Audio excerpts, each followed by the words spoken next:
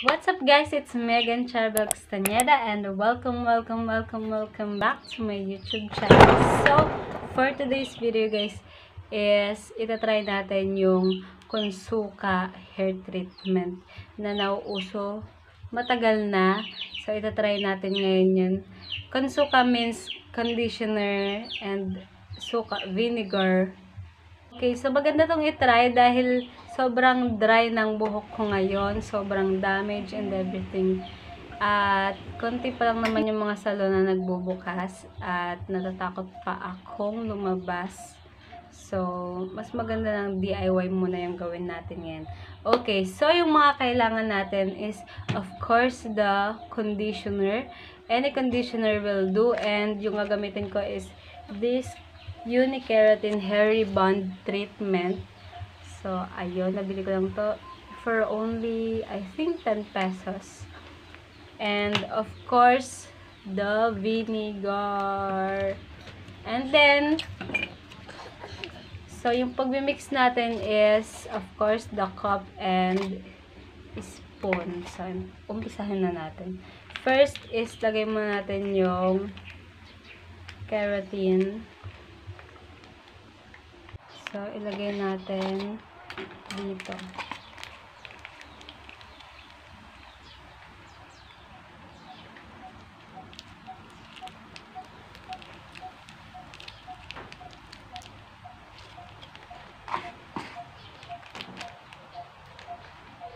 Saktong-sakto to dahil sobrang frizzy ng hair ko ngayon. Okay, nandito na. So, ayun. And then, 2 to 3 spoon of vinegar. So, ilalagay ko lang is 2. Paano ba to?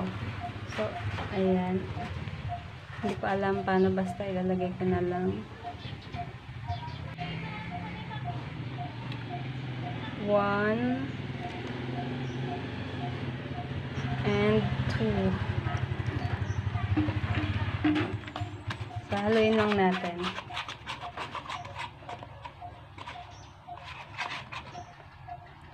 Okay, before ko ginawa tong video na to, of course, nag-search ako. And, of course, conditioner is, may suka ako nito guys, I swear. Conditioner is good to hair. Alam naman natin yan. Lagi ako tumitingin dahil ang daming dumadaan sa bahay. And suka daw is maganda sa hair. It strengthens your hair. So, ayun.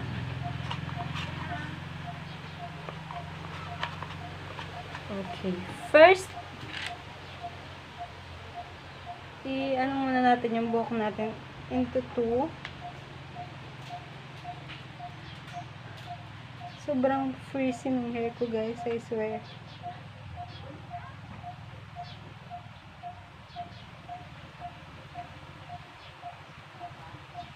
This DIY is good for people who doesn't have budget to go to salon. So, ayan. Unahin natin sa baba. Okay, kakamayin ko na lang. Huwag tayong maarte, guys. Dahil suka lang naman to. Okay.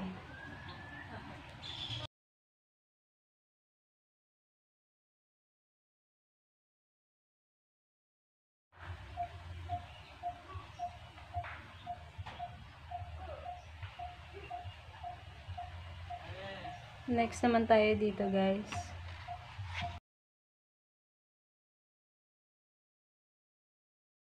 Most important is the end ng hair natin kasi yun talaga yung mas damage Ewan ko lang sa inyo guys, pero yung sa buhok ko, yun talaga yung mas damage yung sa dulo ng buhok ko.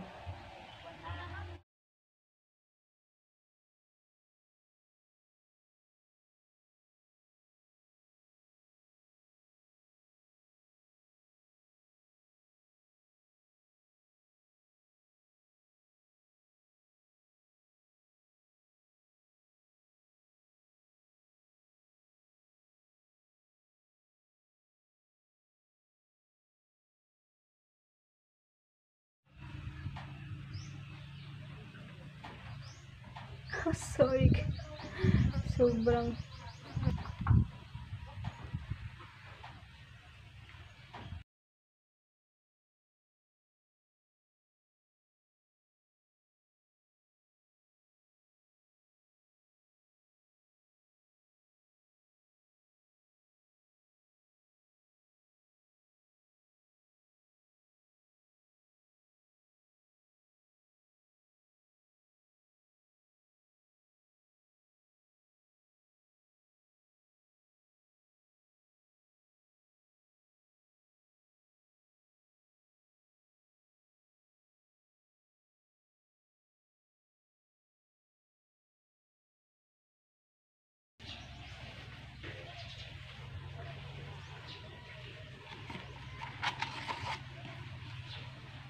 So, ubusin ko lang yung laman nito, guys.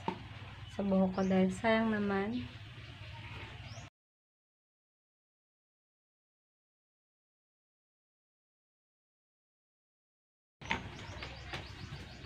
Amoy suka na ako, guys.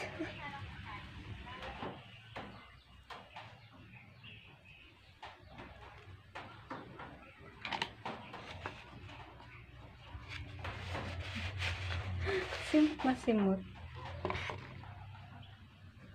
Okay. So, ayan. Tapos na. And we will leave it here. And of course, soak it for 30 minutes. So, ayan guys. Magbabalik ako pagkatapos ng 30 minutes. Stay tuned, guys.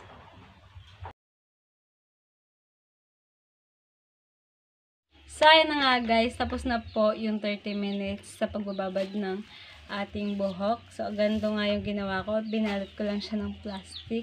And, babanlawan ko lang siya. And, I will be right back.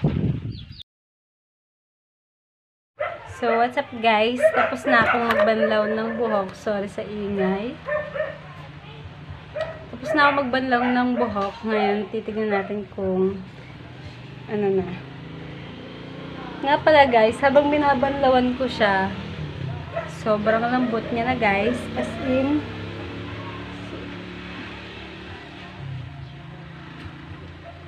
ano natin siya dahil basa pa siya.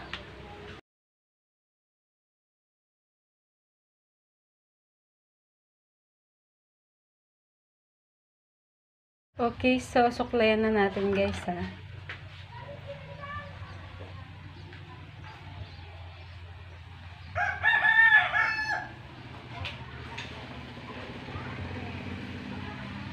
Guys, as you can see guys ang bilis niyang suklayan. Hindi kagaya dati na pagkatapos kong maligo. Nagko-conditioner naman ako pero hindi ganito ka lambot guys As of now, I am so satisfied sa outcome niya.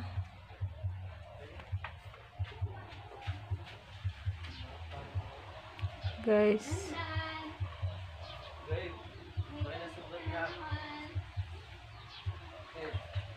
sobrang lambot. Sobrang lambot niya na guys. So, ayun, hindi ko na siguro siya hintayin matuyo. Maglalagay na lang ako ng mga picture sa screen kung ano yung itsura niya pagka natuyo. So, mamaya-maya pa yun, pipicturean ko na lang siya kapag tuyo na siya. So, hindi ko siya pa-planchahin dahil wala naman ang plancha. So, blow dry lang guys. Sa tulong ng hangin lang. So, ayun guys. I think kita nyo naman yung naging result niya. Before and after. Sobrang lambot na and ayun, straight na straight yung buhok ko ngayon. I'm so happy guys So, medyo amoy suka lang pero mas nangingibabaw yung pagka-amoy conditioner niya guys. So, yeah, that's it for today's video guys. I hope may natutunan kayong bago sa akin na makakatulong sa inyo para makatipid-tipid din kayo kahit paminsan-minsan, kahit pa konti-konti guys. So, yes, thank you guys for watching this video. Please like, share, and subscribe into my channel. And thank you guys for watching, and see you on my next one. Bye!